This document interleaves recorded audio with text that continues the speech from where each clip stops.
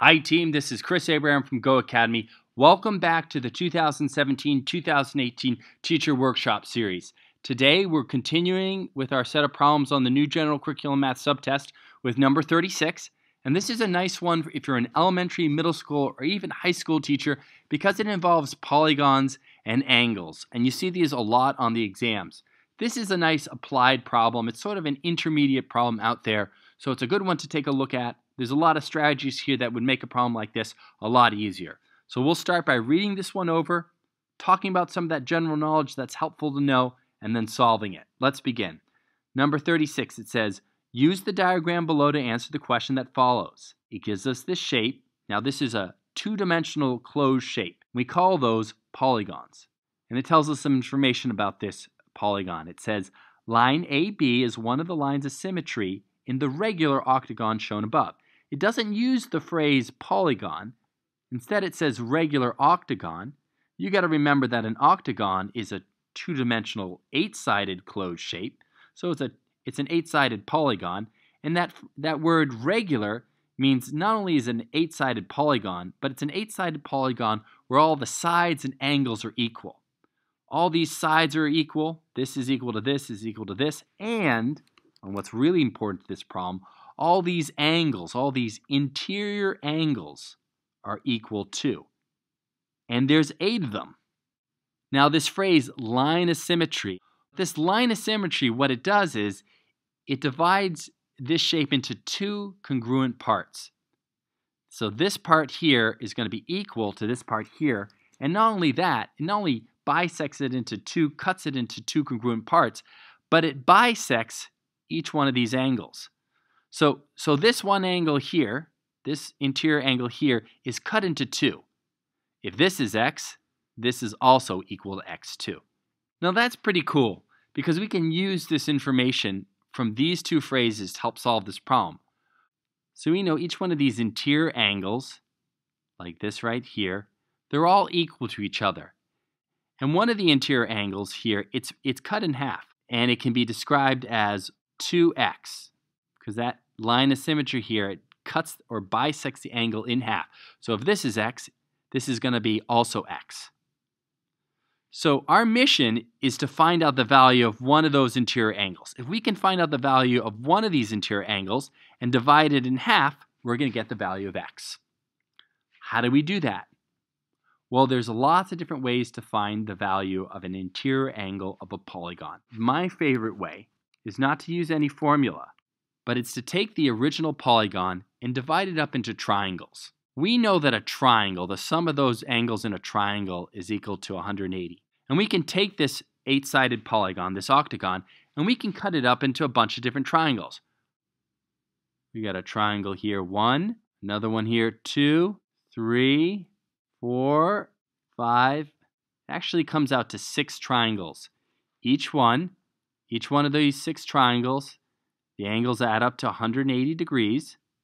And when we add up these ones right here, so we do 180 plus 180 plus 180 plus 180 plus 180 plus 180, or 180 times 6, we get the sum of these 6 triangles as 1080.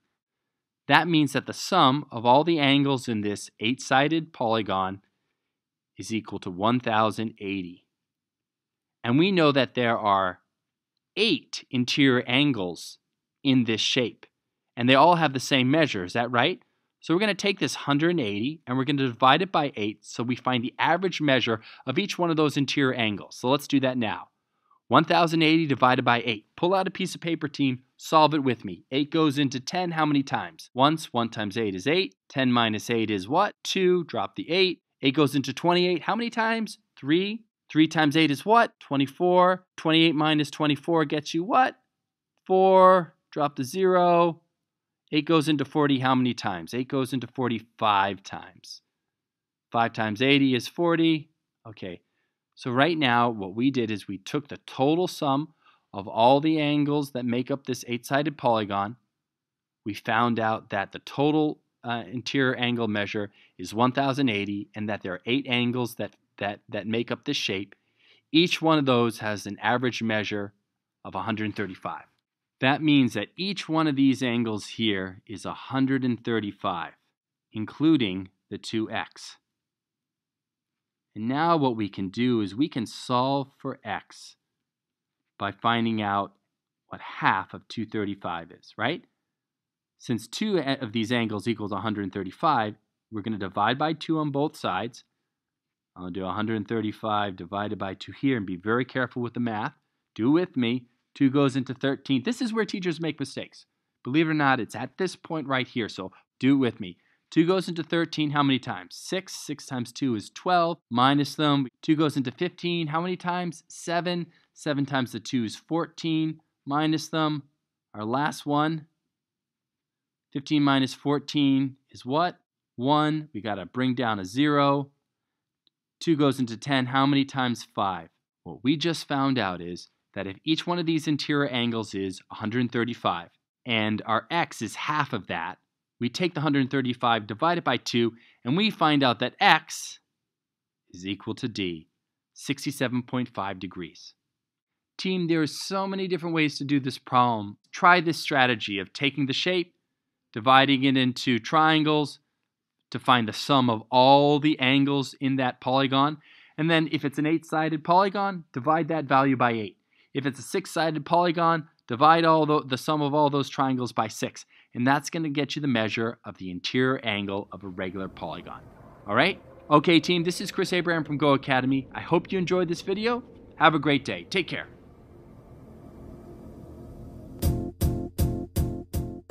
Team, this is Chris Abraham from GOHAcademy. Welcome to the 2017-2018 Teacher Workshop Series.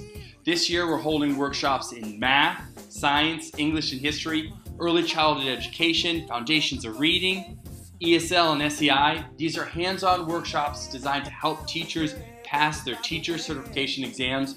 I encourage you to check them out. We're holding them in Massachusetts, New York, North Carolina, California, New Hampshire, Vermont, Connecticut, and a couple other states. I encourage you to check out an upcoming workshop. I'm sure you'll find them very helpful. Take care.